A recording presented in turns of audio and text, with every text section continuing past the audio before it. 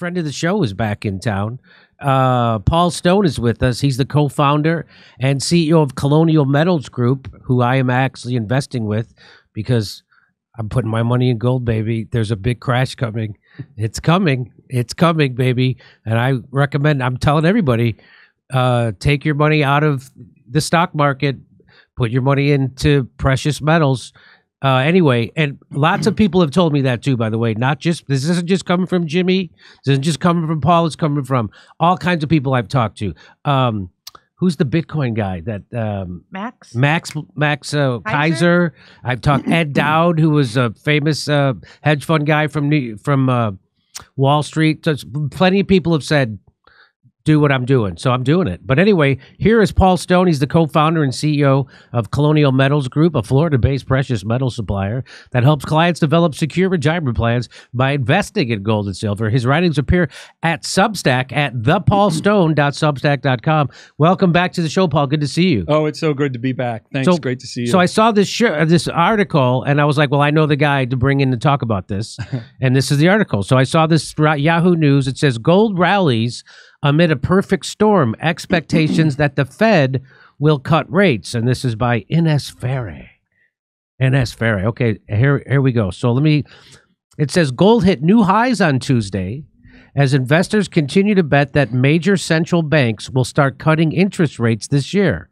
On Tuesday, morning gold futures reached a high of $2,150.50 after April contracts settled at a record $2,126 per ounce in the prior session. Tuesday's intraday spot gold touched a record of 2001. So let me ask you, by the way, let me do this and then we'll ask you.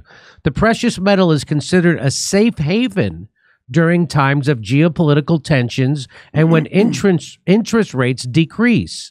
While the timing of the first Fed rate cut is uncertain, investors expect that the Federal Reserve to begin cutting rates in June. Let me, and one more. Central banks have been buying up gold at historic levels. The banks are buying gold at historic levels. Huh.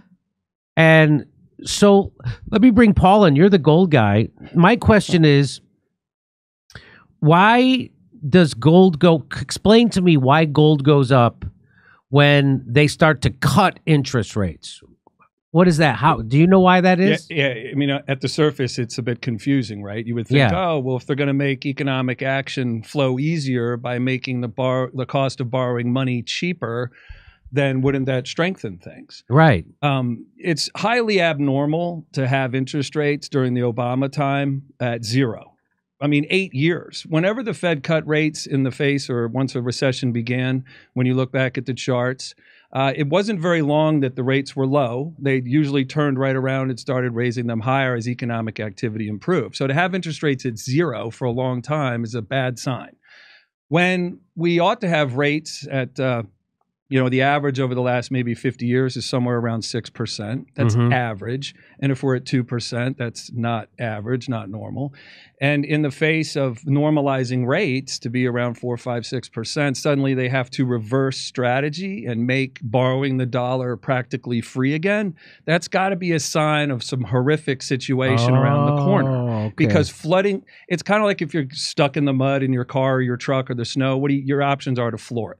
Right. So you just floor it. The federal government's the Federal Reserve's hitting the gas pedal when they drop rates to zero. They're just flooding the economy, the global economy, with as much dollar action as they can create. So you're saying that a stronger economy could withstand a reasonable interest rate? Absolutely. An altruistic, healthy, wholesome economy with real fundamentals to it, yes. And so you're also saying that we're the opposite of that. We don't have healthy fundamentals in our economy right now. $1 trillion every 100 days. Okay, we're gonna get to that story next. But so you're saying, but they're still printing money, and money doesn't really have taxes. Don't have much to do with what they spend. So banks. So banks are buying up gold. So what does that tell you? Well, it's always told me the same thing it's always said. It's just like J.P. Morgan said, who was the father of perhaps creating one of the biggest financial enterprises on the planet, J.P. Morgan. He said, Gold is money. Everything else is credit. So credit is like a promise. It's something you write on paper. Money was always gold and silver until 52 years ago. So all throughout human history, gold and silver was money. Now we can make money from a tree. You know, that's not money. So when you look at what the choices are for a government to finance itself, it's either live within its means and deal with whatever tax revenue they create, right? In the old days, you know, they'd be raising taxes if the government needed to pay some bills it didn't have the money for.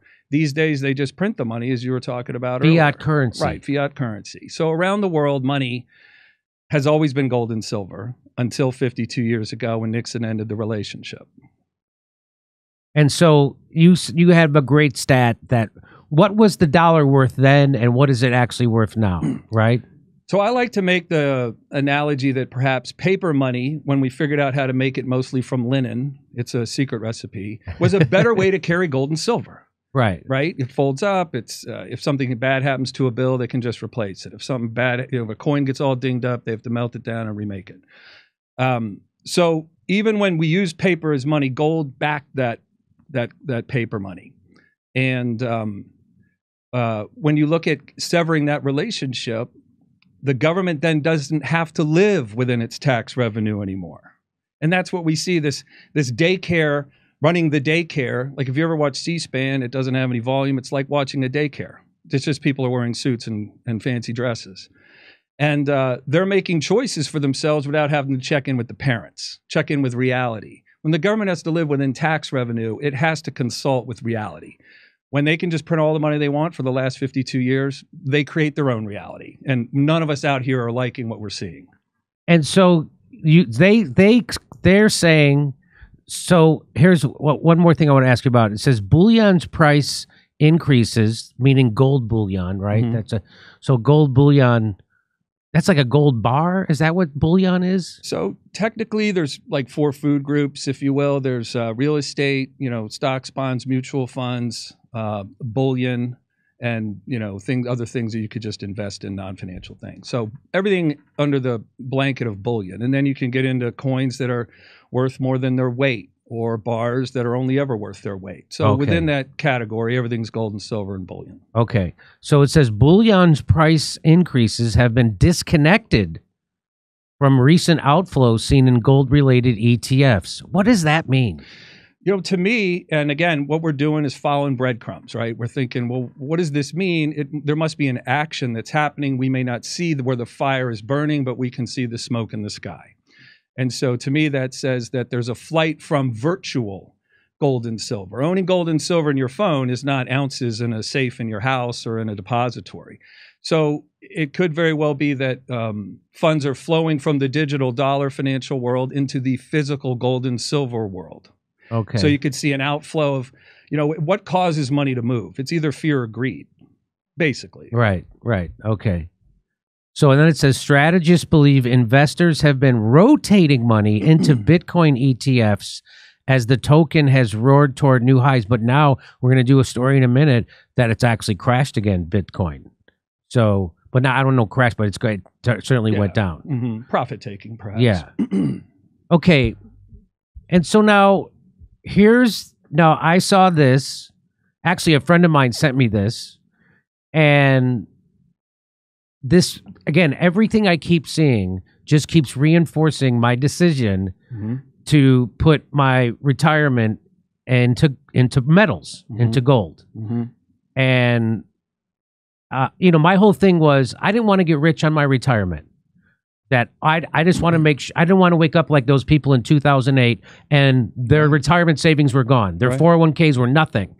Right. And then you had to hope that the government did some chicanery, which is exactly what they did, and just printed money. But now it seems like we're at the end of that cycle. And I've talked about a million reasons why we might be at the end of that. One of them is that the petrodollar is going away, and they're starting. Saudi Arabia is selling oil in other denominations beside American dollar. That's one of the things. But there's also economic power centers like BRICS that are being created to oppose the Western hegemony and the greenback, the American back. And so here's one more reason So somebody sent me this. Now, I don't know if did I send you this? It says, so this woman, Ann Vandersteel, tweeted this out. She says, banking collapse imminent and the reset has begun. Effective March 26, 2020, the Federal Reserve Board reduced reserve requirement ratios on all net transaction accounts to 0%, eliminating reserve requirements for all depository institutions. Now, that doesn't sound good. It's the same thing as cutting rates. And then, so that's the same thing. So they had to cut rates because the banking industry wasn't healthy. Release all the money you can. Okay, so that's just flood. Okay. And then in the spring of 2023, she tweets out, the banking collapse started with smaller regional banks, which we saw that happen. And then in the spring of 2024, the next wave of banking collapse will continue. And then in November 2020, the CEO of the Bank of America, Wells Fargo, and JP. Oh, where's the rest of that? Oh, anyway. So I just have this spidey sense that I've had that there's no way this is going to be sustainable. And now that they're cutting rates, that's a bad sign. Now, a lot of people would think that's a bad sign. That's why banks are buying gold. And so you think we're headed for another banking collapse? Well, when you look at history, when something needs an airline, right? If it needs money from outside the ticket sales and how the airline generally generates money, right? It ends up in bankruptcy court. Yeah. And it needs a cash infusion from outside of itself. So if the government is creating debt, it means it doesn't have enough money to pay the bills the economy is costing. Right. So when they print money, they're bringing money in from an external source, if you will. Right. Same thing here. And, I could send you the links to this research right out of the Fed's website, where they host data like this, that they decided to reduce bank reserves from 20% or so to zero. So that if you were holding $20 billion in reserves, you now had $20 billion you could use to shore up your financial institution. And I make no financial projections or am giving financial advice, and I'm not an expert in the way that I've been trained to understand the man-made financial system in its entirety. But what I am, hopefully, is for folks to understand taking very complicated discussions like these and flatten them out onto the kitchen table and making them very simple. If I needed to borrow $11 million a year, right, to keep my business going, there's no point to me being in business. It's a falsehood. I don't have any customers. There's no reason for me to do what I do because what I'm doing is a failure. If the government needs money from outside of itself by printing money from the Federal Reserve, it's a failure. If a financial firm, an airline needs external sources of money continuously, not just for the month of March, if you will, right, then that says to me that thing is not viable. It's not really alive, living under its own might. Okay. All right. We just found out that the former Prime Minister of the UK said in an interview that when she became Prime Minister, she realized that she didn't run things, that the people who ran things were the bankers, and that the head of the bank in England could not be fired, but she could be. Oh, yeah.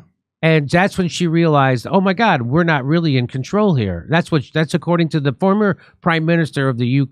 Mm-hmm. And so, of course, that's the exact same situation. Barack Obama, when he was running for president, it got revealed. Citibank, after he won the presidency, Citibank sent an email to him and his campaign, and they had a list of all the people they wanted in his cabinet. Every one of those people on that list made it into his cabinet. Yeah. And that's who you know who's really running the government. That's why it's a joke to think that the people in Congress or Joe Biden and his neocons surrounding him, the warmongering maniacs, are actually making these decisions. They're getting orders. Yeah. They're being ordered by the billionaire class who actually doesn't give a shit about this country. They don't care about citizens or voters or anything. And they have an agenda. And right now, their agenda is to prop up this banking system any way possible.